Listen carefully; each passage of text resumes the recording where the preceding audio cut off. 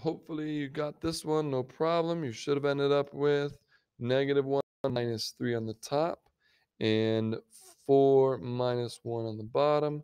That leaves us with -4 over 3, and there's no way to simplify that any further. So there you go. That is your slope. -1 minus the 3 gives me -4, and then 4 minus 1 gives me 3. So hopefully you're feeling good when it comes to calculating the slope between 2 points. Now what we're going to do is look at just a few quick notes here on, well, what if there's no change? What if we simplify, do the math, and something happens here? So I want you to mathematically see what's about to happen. 2, 2, and -3, 2. If we do the math here, that's going to be 2 minus 2 over 2 minus -3. We simplify, that gives me 0 over 5. 0 on top is okay. This is no problem. 0 on top is okay. It just means that it equals 0. So that's my slope of any horizontal line. The slope of a horizontal line is simply 0. No need to actually do the math. I'm just proving it to you. So the slope of a horizontal line is 0. But what about a vertical line? What about our vertical line here? Well, the slope of a vertical line, let's do the math. Y2 is right here. So -2 minus y1 minus the 1 all over -2 minus -2. We simplify the top. That gives me -3. We simplify the denominator. This is plus because two negatives. But oh my goodness, what's going to happen? -2 plus 2 gives me 0. Hold on a second. -3 over 0. This is not allowed right here. -3 divided by 0 is a big no-no, okay? You are not allowed to divide by 0. So what that means is this is actually what we call undefined slope. Undefined is what we call that. Undefined. Let me clean that up a little bit. So undefined slope is very, very important. It's only for a vertical line.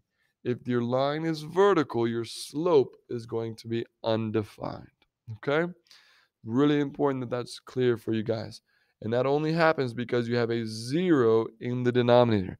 0 in the numerator, no problem. That just means your slope is 0. But if your 0 is in the denominator, you're in trouble. So that just means undefined.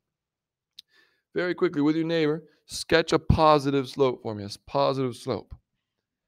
Hopefully you're starting somewhere down here and going up and to the right. That's a positive slope. We always read from left to right. So that is going from left to right. It is rising. From left to right, negative.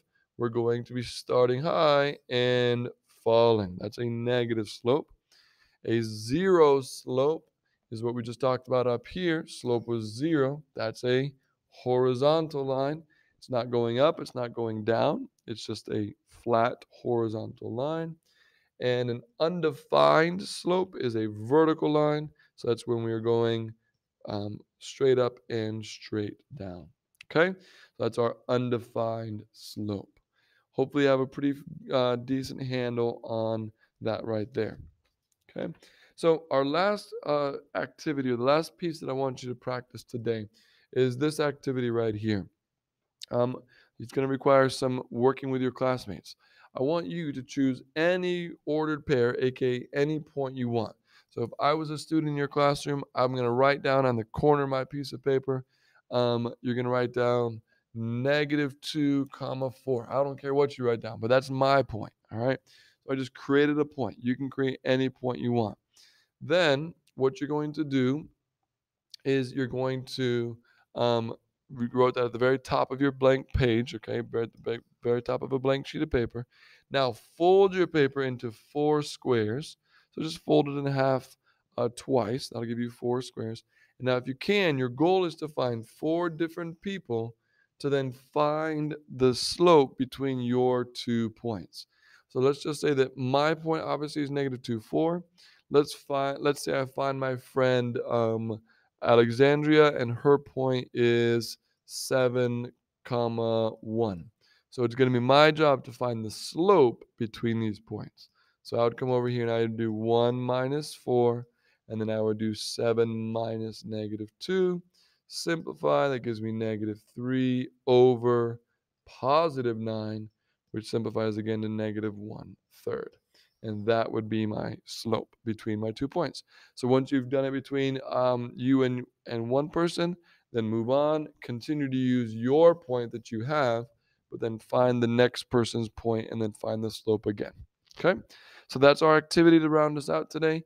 Keep practicing hard, keep working hard, and best of luck to you.